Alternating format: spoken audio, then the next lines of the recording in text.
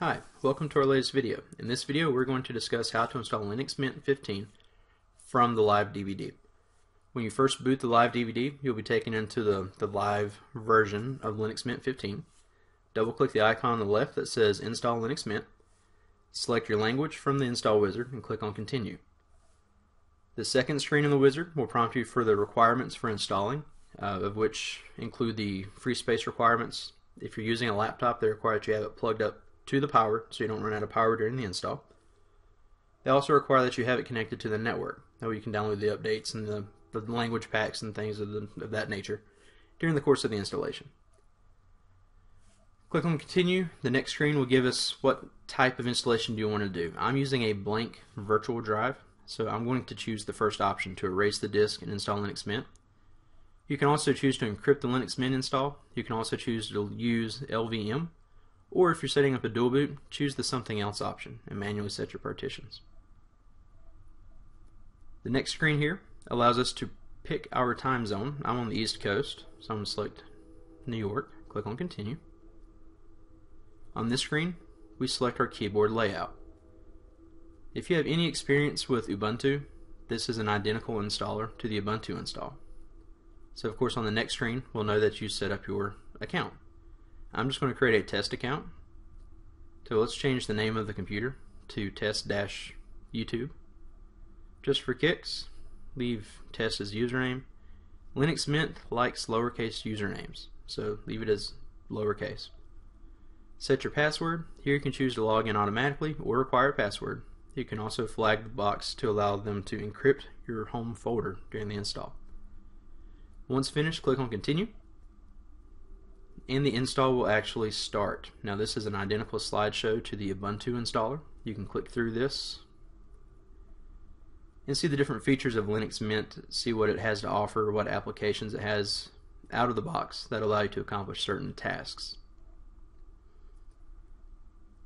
If you are curious as to what's going on behind the scenes of the install, you can also see that as well. You'll notice down at the bottom we have a little status bar that says copying the files. It's going to continue to copy the files from the install media until it's ready to install them. Then it'll go into an installing state and so on and so forth. But you can click that little drop down flag and see what's happening in the terminal behind the scenes. You can also hide that. Now I mentioned a few moments ago that the install is very similar, if not almost identical, to Ubuntu. Reason being, Linux Mint is Ubuntu based. With that being said, with recent releases, especially with Linux Mint 15, they also have a version that is the Debian edition. The Debian edition is based on the Debian operating system, which is of course what Ubuntu is based off of.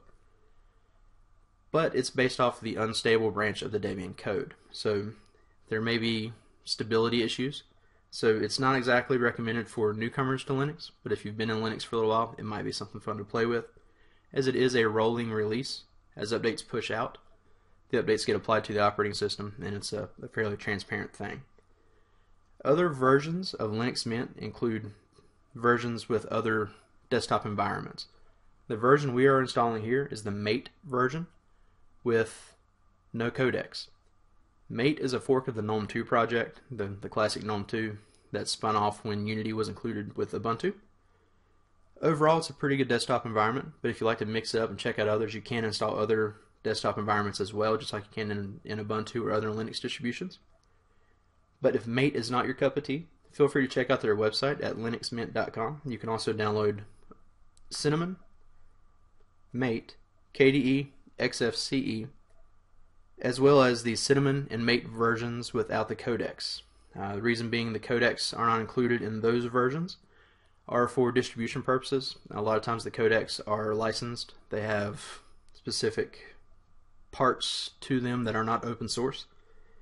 So by default, you can download those distros without the support for those codecs. With that being said, you can install the codecs after installation of the operating system itself. We'll step through that in another video. But in the meantime, this install will take just a little while. We're going to go ahead and just pause, and we'll come right back as soon as we're prompted for our next screen. Alright. Once the install is done, you'll see this box prompting you to restart the machine. Go ahead and click on the restart button the machine will go ahead and start rebooting itself. At one point during the shutdown process of the reboot, you should be prompted to remove the live DVD from the computer. So go ahead and take that out and press any key to continue should be the option. It'll go ahead and reboot the machine. I'm using a VirtualBox machine, so my process is just a little different. But once the machine comes back up, you'll be greeted with the login screen. This is the default login screen in Linux Mint 15. You can either click the user account on the left, or you can just type the user name there, and you'll be prompted for the password. Punch in the password, hit OK, and then we're greeted with the Linux Mint 15 codename Olivia desktop environment.